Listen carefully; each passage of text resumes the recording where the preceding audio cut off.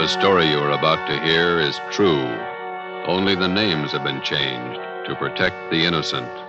Fatima Cigarettes, best of all long cigarettes, brings you Dragnet.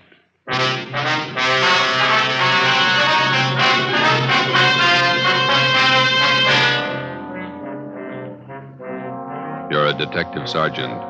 You're assigned to robbery detail. Vicious gunmen have committed assaults, robberies, attempted murders. Their victims, Army officers stationed in your city. Your job, get them. If you want a long cigarette, smoke the best of all long cigarettes. Smoke king-size Fatima. Fatima is the long cigarette which contains the finest Turkish and domestic tobaccos superbly blended to make Fatima extra mild. And that's why Fatima has a much different, much better flavor and aroma than any other long cigarette. That's why Fatima has more than doubled its smokers coast to coast. So, enjoy Fatima, the best of all long cigarettes. It's wise to smoke extra mild.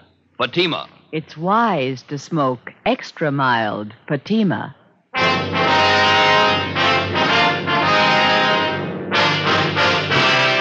Dragnet, the documented drama of an actual crime. For the next 30 minutes, in cooperation with the Los Angeles Police Department, you will travel step by step on the side of the law through an actual case from official police files. From beginning to end, from crime to punishment, Dragnet is the story of your police force in action. It was Wednesday, February 3rd. It was cold in Los Angeles. We were working the night watch out of robbery detail. My partner's Ben Romero. The boss is Thad Brown, chief of detectives. My name's Friday. It was 1:45 a.m. when we got to Highland Park Division. Booking desk. Hi, Shepard. Hi, Friday, Ben. Hi. Brings you out here. We got one to book, Shep. You want to do the honor? Okay. Just a minute. I want to sharpen this pencil. Right. All right, Jackson. Take it easy. Yeah. Relax, huh? Jerks. Okay. Yeah, let me get a new form in the machine. All right, what's your name? Roy Jackson. Address? 414 Alabama Street. Age? 23. Location of arrest? 1730 West Hill, the old Ranger Tavern. Ranger Tavern. Time of arrest? 11:25 p.m. Charge? Suspicion 211 PC. PC. Come on. Let's get this over with. Hey, you got lots of time. Let's check your property. All right, Jackson, everything out of your pockets. Put them on the desk.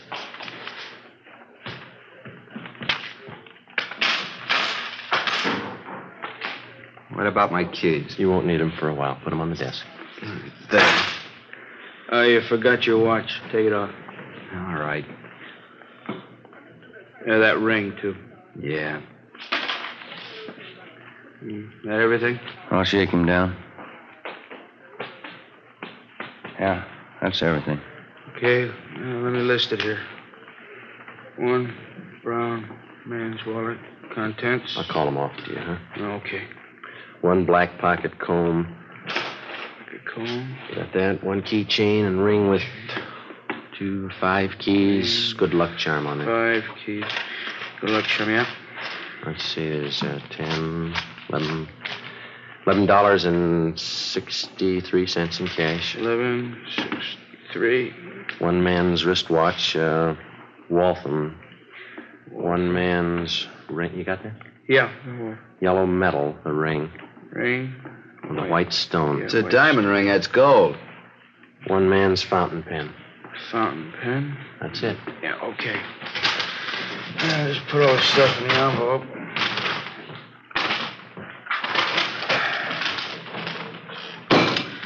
Okay. Get me a booking number, will you, Jimmy? Here's a receipt for your stuff, Jackson. Itemized. Yeah. And here's your copy, fellas. Thank you, Shep. Murdoch. Yes, Sergeant? Got one for you. You got a slip on? Yeah, here. Thanks. Let's go. Wait just a minute. You got nothing else to say, huh, Jackson? Been yapping at me for 2 hours. I told you all I'm going to tell you. 6 robberies, 6 assaults, 3 attempted murders. It's a tough rap to stand alone. What about your pals? You got my story. Okay, take them. Stubborn. Yeah. We better get the arrest on the teletype. All right. What? 2 a.m. It's a long day. Oh, it's Thad Brown coming in the door. Yeah. Hi, Chief. Hi. What are you doing out here this time of the morning? On my way home, thought I'd drop by and call the office. Forgot something. About Jackson. Do any good? Not much. He's got a story. He's sticking to it. Where'd you pick him up? Bar on Hill Street. We booked him here. It's out of the way. Jackson finger any of the gang? No, questioned him 2 hours. Either of you got a smoke? No. Yeah. Here you go. Well, let's go in this office. Sit down a minute. It's a good idea. My feet are killing me. Pretty hard to figure this thing. All right. Yeah. Thanks. Gang of cheap hoods, armed to the teeth, slugging, shooting their way around town, coming from all directions. We got it fairly well narrowed down, and 9 out of the 10 jobs they pulled, they operated either in San Pedro, the central area, or Hollenbeck. Still haven't any idea why they pick Army officers for their victims. Jackson wouldn't tell us why. The MO still the same? They haven't switched? Not a bit. The hold-up men still dress as Army enlisted men. They steal a car, offer rights to officers, slug them, rob them, and shoot them. Same thing, 10 times over. Has the Army checked their personnel out at the fort? Keeping tabs on as close as possible. I don't think it's the work of any bona fide enlisted men, though. We'll haul out Jackson and talk to him again in the morning. Maybe he'll be ready to tell us something by then. I'll stay after him. If you need any more men from Metropolitan to help out on this thing, let me know. Okay, Skipper. You better make that call and get home. Late. Yeah.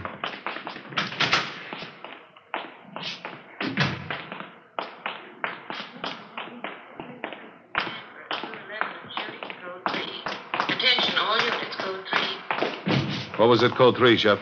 31st and Stafford, 211 and shooting. Chief Brown, Ben, and I got to the scene at 2:20 a.m. An ambulance was already there, along with 2 cruiser cars and a half a dozen curious onlookers. Lying face down on the dirt road about 15 feet off Stanford Avenue was a man dressed in an Army officer's uniform. He wore first lieutenant bars. His blouse had been half ripped off, and the side of his face was bruised and swollen. The back of his head showed the results of a vicious beating. There were 2 bullet wounds in his left shoulder. A few feet away, sprawled out on his back, was a major. He'd been brutally beaten, but he was still conscious. While the ambulance attendants gave first aid, we questioned him briefly. Both bodies were lying 30 feet from the interurban railway tracks. Feel up to telling us how it happened? Hit me on the mouth with a gun. Can't talk too well. No, don't try to get up, Major. How's Lieutenant Kelly? He was with me. He'll be okay. They're getting him in the ambulance. We were hitchhiking downtown, Kelly and me. 2 men in a gray sedan picked us up. Said they were going back to the fort. How were the men dressed? Do you remember? Too much noise. What do you say? Just a minute. What was that? The PE train going by. Now, can you tell us about it? Enlisted men. One is a tech sergeant and on a private. He said they'd drive us back to the fort in a gray sedan, Pontiac. Excuse me, Sergeant. Oh, sure. I'll have to take care of those face wounds. You can go ahead. Okay. Did you see the license number on their car? Too dark, no. Gray sedan. Pulled guns, stopped the car here. Took our money, everything. This'll sting a little. There, it's good. You think you'd recognize the men if you saw them again? One was tall, 6'2", I guess. Think I know him. They shot Kelly. He tried to run. They shot him. How is he? He's okay. Is there anything else you can tell us about the men? Ambulance is ready. Now, take him. We can talk to him later. All right, Rob. Yeah.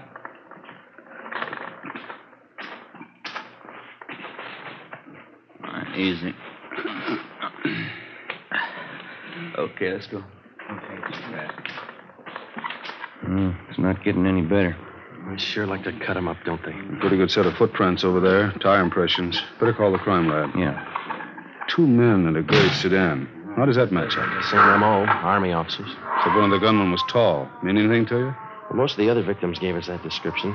Either the same tall guy works most of the jobs, or he's got a twin brother. The stats office make a run on the description for you? 4 different times. Nothing yet. I better get this new information on the air right away. Yeah. They steal a different car for every job, and the morning after we find the car, Usually clean, no prints. This thing doesn't add up in my book. Army officers aren't loaded with... I said Army officers aren't loaded with dough. These punks are after something else besides money. What do you mean? Well, for every dollar they steal, they break a bone. How does that shape up to you?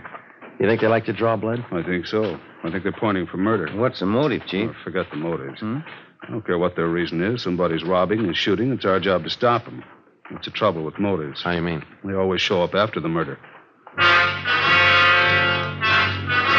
2:40 a.m. The crime lab crew arrived and went to work searching the area for evidence and taking casts of the footprints and tire impressions.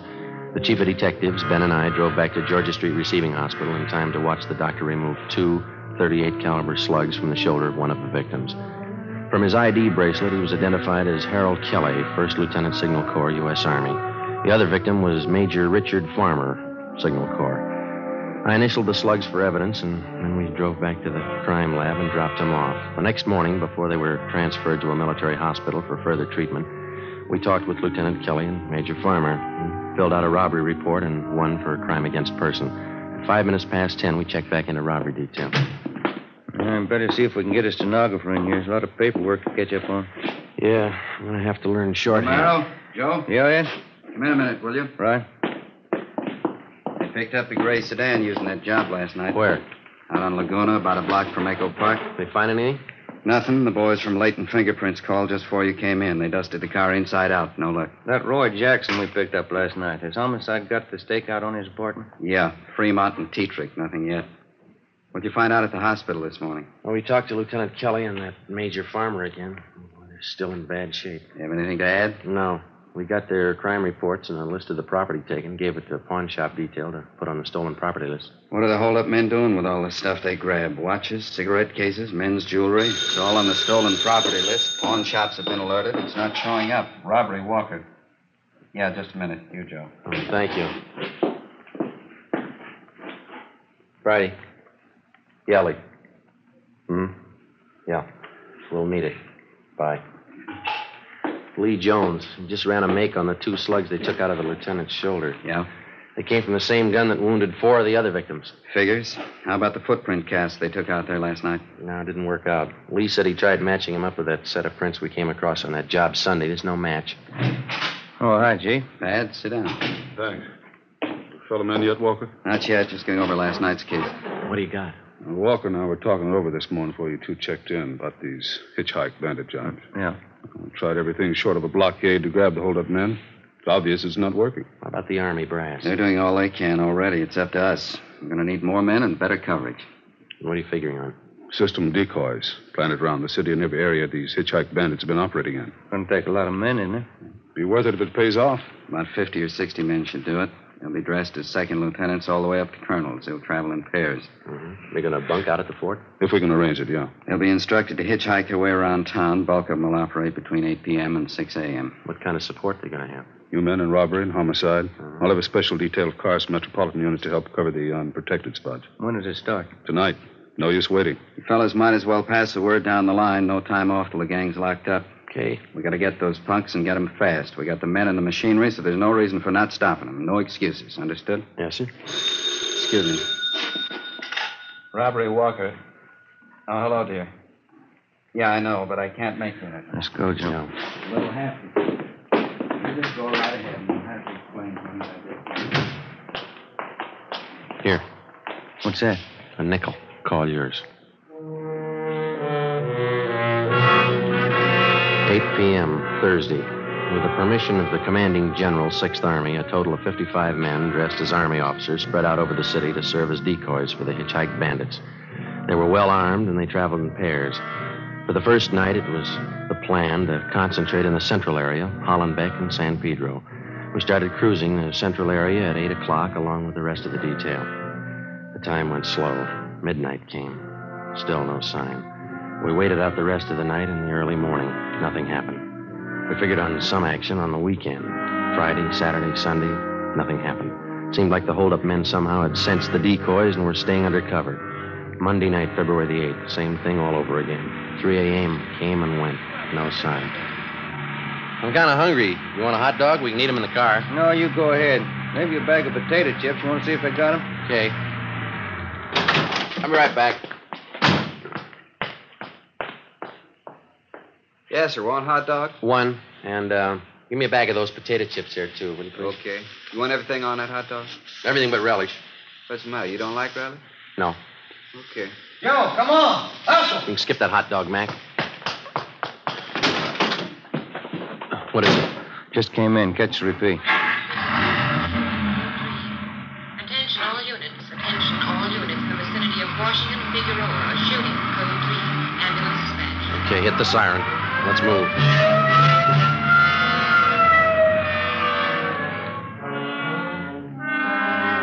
When we got to the scene, neither of the two victims were identified as police decoys.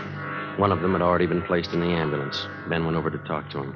The second victim was still lying in the street, his chest riddled with bullet wounds. Two figures bent over him, an ambulance attendant and a priest. That heavenly Jerusalem where God shall wipe away the tears from your eyes, where there shall be no more sorrow, no more sickness, no more death, where you will live forever in possession of that happiness which the eye hath not seen nor the ear hath heard, neither hath it entered into the heart of man what things God hath prepared for them that love him. Same setup, Joe. Hitchhike man. Yeah. The victim can't help us much. How about this man? Oh, wait a minute. In the name of the Father, and of the Son, and of the Holy Ghost. Amen. There's your answer.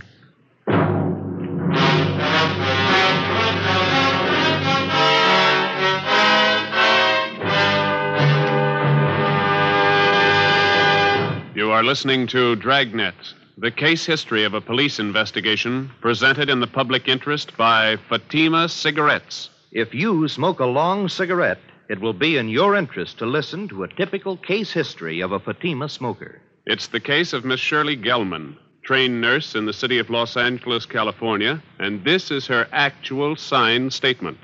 Hospitals are short-handed these days, and nurses are working under pressure. I've found king-size Fatima just perfect when I'm off duty. They're extra mild, and even in the wee hours of the morning, Fatima tastes just fine. I urge all my friends to buy them. I agree it's wise to smoke extra mild Fatima. And more smokers are discovering this every day. Actual figures show Fatima has more than doubled its smokers coast to coast. So enjoy Fatima yourself. The long cigarette, which contains the finest Turkish and domestic tobaccos, superbly blended to make it extra mild. You will prefer Fatima's much different, much better flavor. You will agree. It's wise to smoke extra mild Fatima. It's wise to smoke extra mild Fatima. The best of all long cigarettes.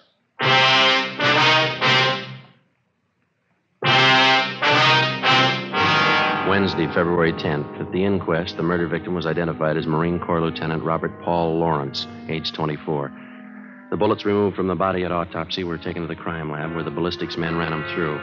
They were fired from the same gun used in the previous hold-up shootings by the hitchhike bandits. The companion of the victim at the time of his murder could add little to what we already knew as far as the descriptions of the gunmen were concerned. The following morning, Ben and I drove out to the home of the murdered man to interview his father, a colonel, Marine Corps, retired. Black wreath on the door. Yeah. It's a big house, isn't it? Mm-hmm. Yes, sir? Police officer, sir. This is Sergeant Friday. I'm Sergeant Romero. Oh, yes. I saw you the other day at the inquest. Yes, sir. We hate to bother you again, but we'd like to ask you a few questions. Yes. All right. Will you step in? Thank you. This way. He was a small man, well-built, with thick snow-white hair combed straight back and a neat white mustache well-trimmed. He walked deliberately with his shoulders thrown back as he showed us into a large living room richly furnished. A picture of the Battle of Belleau Woods hung over the large fireplace. The rest of the pictures in the room were of famous Marine Corps officers. Now, gentlemen, how can I help you? It's about your son, Robert. We didn't want to bother you at the inquest. Yes. I guess I don't have to tell you. Bob's death was a blow. Yes, sir. He's been staying here with me from time to time since my wife died last year. House this big needs people. Just myself, the wife gone. Yes, sir. We'll only take a minute. You see, everything had been taken from your son, and we'd like to find out if you know what personal property he was carrying at the time he was... Well, I don't know. I guess he had the usual things, a few dollars, his wallet, St. Christopher medal, silver, his watch. Was the St. Christopher medal valuable? Oh, not too much, no, not monetarily. And that watch? Well, yes, that was worth something, a pocket watch. I gave it to Robert when he was commissioned at Quantico. That's his graduation picture on the mantel. Here. This is Robert. Yes, sir. Fine boy, Sergeant. Robert was a good Marine. You think you could describe the watch for us? Gold pocket watch. Cost quite a bit when I bought it for him. There's some engraving on the inside of the cover. What is it? Says, from an old Marine to a young one. Signed, Dad. Anything else about it, sir? Very fine jeweler friend of mine made the watch. It has small chimes inside, and when you push the lever on the side, it chimes the hour and nearest quarter hour. Very clever. Yes, sir, I see. As far as you know, then, those are all the valuables he had with him. Yes. All right, Colonel Lawrence. Thanks very much. Oh, you don't have to rush off. Can I fix you a cup of coffee? Stay a while, won't you? I'm sorry, Colonel. We have to get back to the office. Oh. Well, let me show you to the door. I hope I've been of some help to you. You're not feeling too well. It helped a lot, sir. Thank you. Thank you. Goodbye.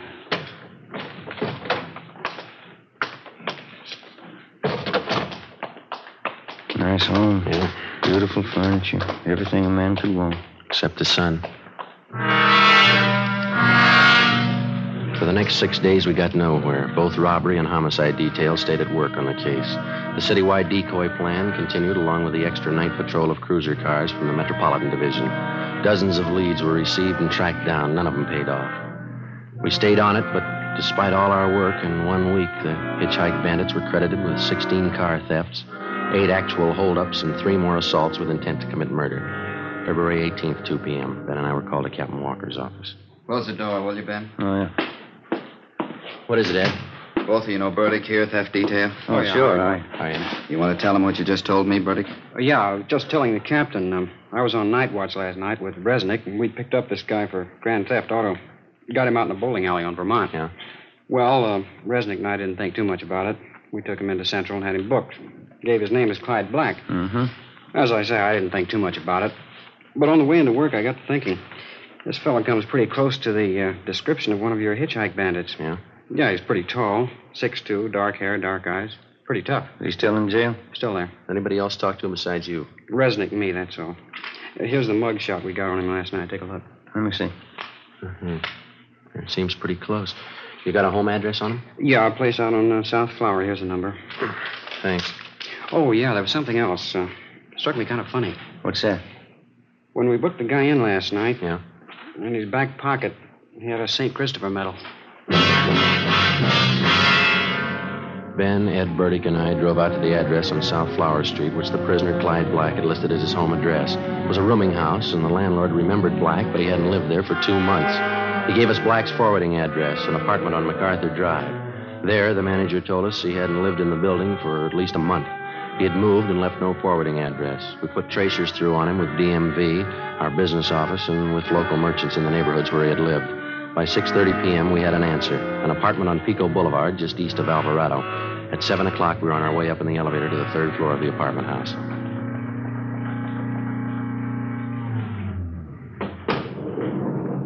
It's number 307. Must be down this way. Come on. Pretty run-down place. Musty. Yeah. This is it, 307. Somebody's in there. The apartments have back doors, Joe. You want me to cover it? Yeah, you better hustle. Right. Okay.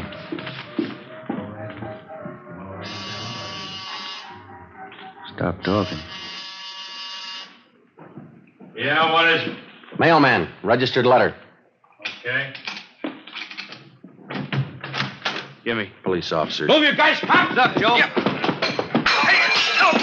Hey, they're going out the back, Ben. Watch it. Burdick's got him stopped out back. All right, you now cut it. Let me go. I said, let me go. That's one of them. One more, Joe, here. There were 3. All right, let's go inside. Come on. Come on. Yeah, that's all of them. Watch them, will you, Bertie? Yeah. All right, let's look around, huh? Yeah.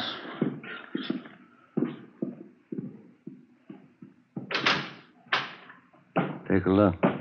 Yeah, enough uniforms for an army. Before we left the apartment, we searched it thoroughly and found dozens of personal valuables, watches, rings, and wallets. There was also a .38 caliber Colt. We took the three men downtown and booked them at Central Jail. And we dropped off the gun that we found at the crime lab for a ballistics check. 8:35 p.m. We brought suspect Clyde Black to the interrogation room. Captain Walker, Ben, and I confronted him with the evidence. Here you are, Black. Take a look at these.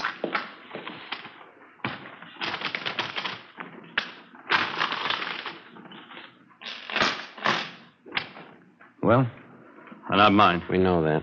Never saw them before. Watches, jewelry, wallets, they were found in your apartment, all of them. They were. Take a close look. Auto theft, that's all you got me on. Yeah. I won them. I won the stuff in the crap game. You must be lucky. Crap game, I tell you. That's how I got it, in a crap game. Why not do it easy, Black? Let's call a stenographer and get it over with. How much evidence do you want? I didn't do it. I get it.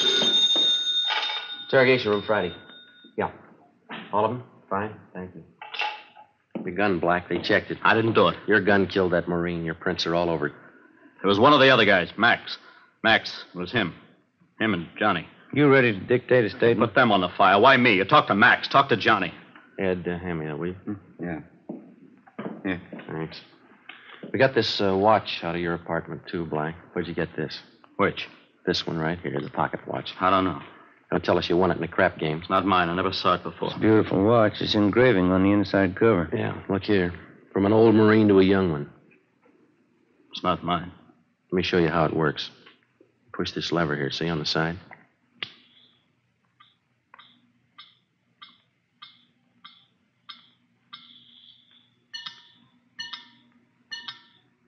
Now, how about it? I hated them. I hated all of them. Everything about them. That lieutenant. I had to kill him. He was going to get away. I had to kill him. I had to. Why'd you pick on officers? They had it coming. Pushing guys around. I hated them. I hated every lousy bone in their bodies. I'll get the stenographer. Yeah. Then knock off and go home. You too, Ben. I had to kill him. I hated him. I'll tell them that. I'll tell them like I told you, just like I told you. Yeah, they'll believe you, mister.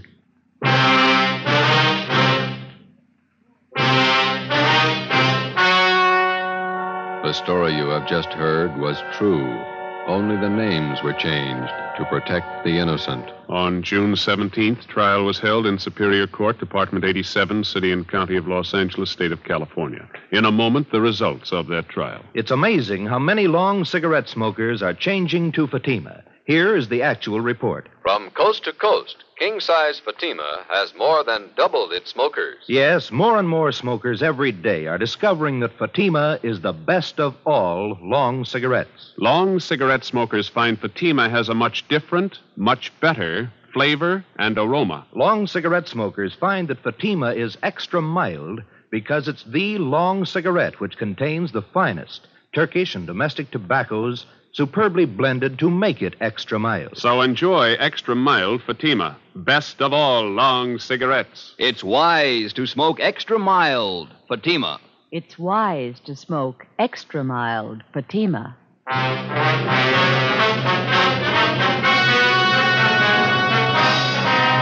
Clyde Black and the other 4 members of the Hitchhike Bandit gang were tried and convicted in Superior Court on 1 count of murder and several counts of robbery and assault with intent to commit murder.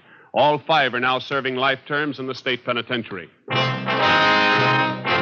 You have just heard Dragnet, a series of authentic cases from official files. Technical advice for Dragnet comes from the Office of Chief of Police W.A. Wharton, Los Angeles Police Department. Fatima Cigarettes, the best of all long cigarettes, has brought you Dragnet from Los Angeles. You're tuned for the stars on NBC.